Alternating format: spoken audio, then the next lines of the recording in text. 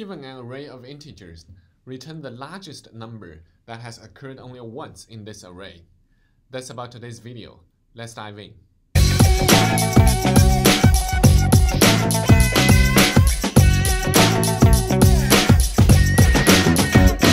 Francisco Bay Area or Silicon Valley. This is where my dream started. Hi everyone, this is Steve here. Today we're going through LeetCode problem 1133, largest unique number. Very easy problem. Let's just quickly go through the problem description first. There are multiple ways to solve it. Given an array of integers a, return the largest integer that has occurred only once. If no integer ever occurred only once, we'll just return -1. Let's go through this example. We're given this array. Output is 8. Explanation goes like this. The maximum integer in the array is 9, but 9 appears twice, right? So it's more than once. So 8, so 8, 9 is not the correct answer. We're going to return the next biggest number that has occurred only once, which is 8 in this case. And the second example is 9988. There's no such a number that has occurred only once in this array, so we return -1. That's it. There are some notes here. The maximum length of this given array is only 2000. And the biggest number of this array's value is only up to 1000. And these two notes actually simplify the problem. Multiple ways to approach this problem. As I said, a very general way would be we can simply build a hash map. The key of the hash map is going to be the value, say 5, 7, 9, 4, all of these values. And the value of the hash map is going to be the frequency of these distinct values. For example, in this hash map, one of the keys is going to be 5, 1. 1 is the frequency of this value. 5 appears only once, so the value of this entry is 1. 7, 1. 7 appears only once. 3, 2, because 3 appears twice, right? We can build a hash map, and then we traverse through this hash map. We compare all of the hash map's entry to whoever the entry's value is 1, and we'll compare the key of that entry. We'll just take out the max key of that entry, of all entries of this hash map. This is a very generic way, so that we are not bound by these two nodes. Or another way is that we can simply take advantage of the limitations or the nodes of this problem. We can simply use an integer array, which is going to we'll just count the frequency of each number. We'll use an integer array from 0, because the value of this integer array is starting from 0 up to 1000 only. So we only need 1001 elements in this integer array. That's the size of this integer array. And the value of the integer array is going to be the frequency.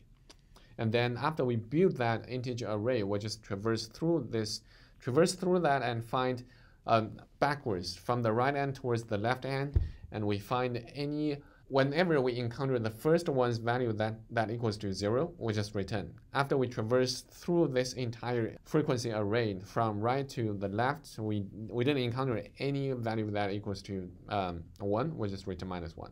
That's it. We'll just since this is a problem, let's just practice it in both ways.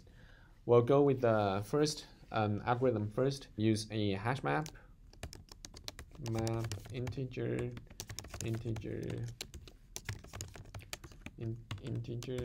map, new hash map here, and then int num a.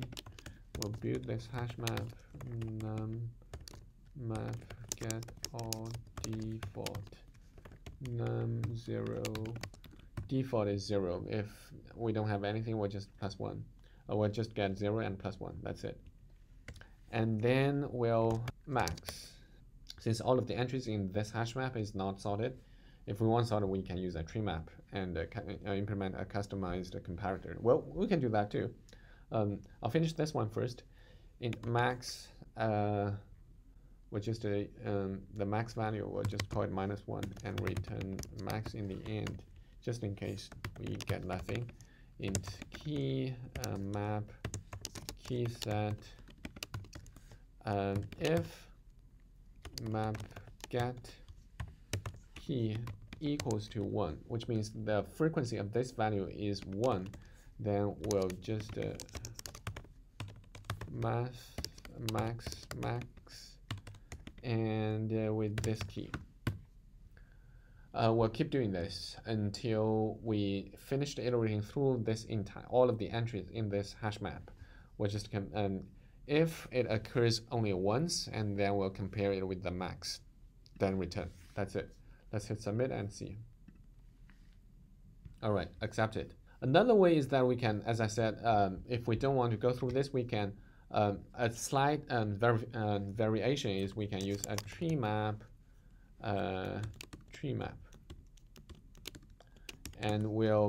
tree map is sorted by key in ascending order. So which means, but we want descending order. So we'll just implement a customized comparator b minus a. So this way, all of the entries in this tree map is going to be sorted ascending in descending order by its key. That means we can just go through this key. We don't need this one. We don't need that max anymore. We'll just return -1 and say if as soon as we encounter the first key with its value to be 0, we'll just return key. That's it. Because we have built this tree map in descending order by its keys of this tree map. Yeah, this is the code. Let me just quickly double check if everything looks good. We initialized this tree map. Yeah, I think it's looking good. Let me hit submit and see. All right, bad operator types. Okay, I think we need a square bracket. No, this is an angle brackets. Submit. All right, accepted. This is using tree map, a slight variation than the hash map, but basically the same thing. Then we talked about two solutions. One is to use a map, either hash map or tree map. The other one is that we can take advantage of the limitations of this problem. To be more specific, it applies to this problem only, which is we can use an integer array. Basically, integer array in this case is very similar, equivalent to a hash map, but we'll use that too. Let's see. We can initialize an array. We'll call it counts, a new int, and this frequency integer array size is going to be 1001, right? Why? Because that's going to represent every single unique element of possible unique element of this given array, because it's starting from 0 up to 1000. So it's 1001 total possible distinct elements. And then we'll just go through this array. We'll count, and then just the num plus plus. So remember, we're using this number itself as the index, and then we'll just increment this value by 1 every time when we encounter it. And then after we build this array, we'll just traverse it through, as I said previously, on the right side. Go backwards. Say int I from from 1000. That's the right side boundary. Greater than or equal to 0, I minus minus. So as soon as we encounter counts I equals to 1, we could just return. That's the number. That's the biggest number that has occurred only once. Otherwise, we'll just return -1. That means we haven't found any number.